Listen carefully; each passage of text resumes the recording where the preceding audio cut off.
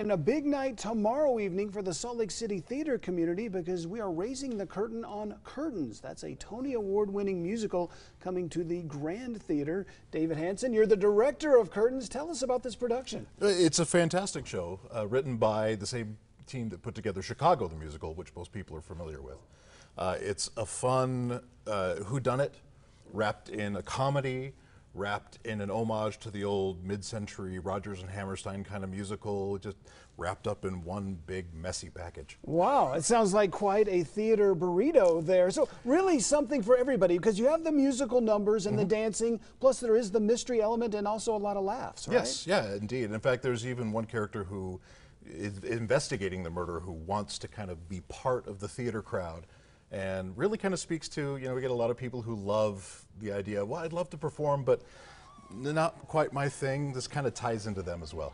Tell me what the process is like for you as a director. You've been working on this for about 6 weeks now, taking it from, paper script to this production that we're going to see starting tomorrow evening. Yeah, it's a long process, and we actually start pre-production even before that.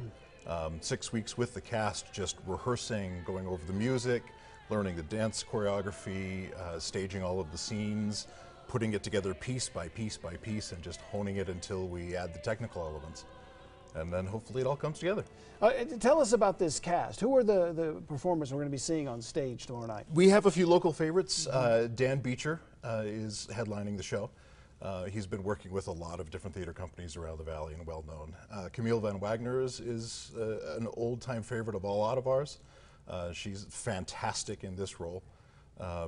And just so much local talent that we get to use here on such a regular basis that, there's usually somebody you recognize somewhere in the cast. And I'm sure some of our viewers are familiar with the Grand Theater, but tell us about this venue, where it's located and what it's like. It's the old South High on State Street in South Salt Lake, now taken over by Salt Lake Community College, one of their campuses. But the old auditorium that was there when it was South High has been redone. It's almost 100 years old now.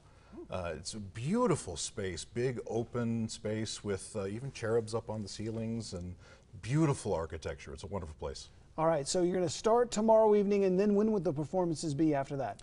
They'll be running Wednesday through Saturday, 2 shows on Saturday, all the way until the 26th of October. Okay, and where can people go to get more information on the play and ticket information as well? Best place to go, our website is grandtheatercompany.com.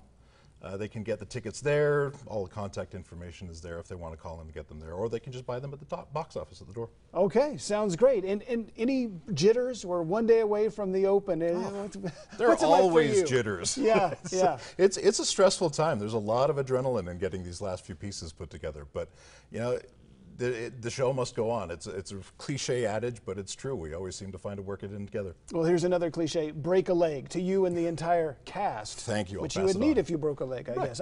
David, thanks for being here.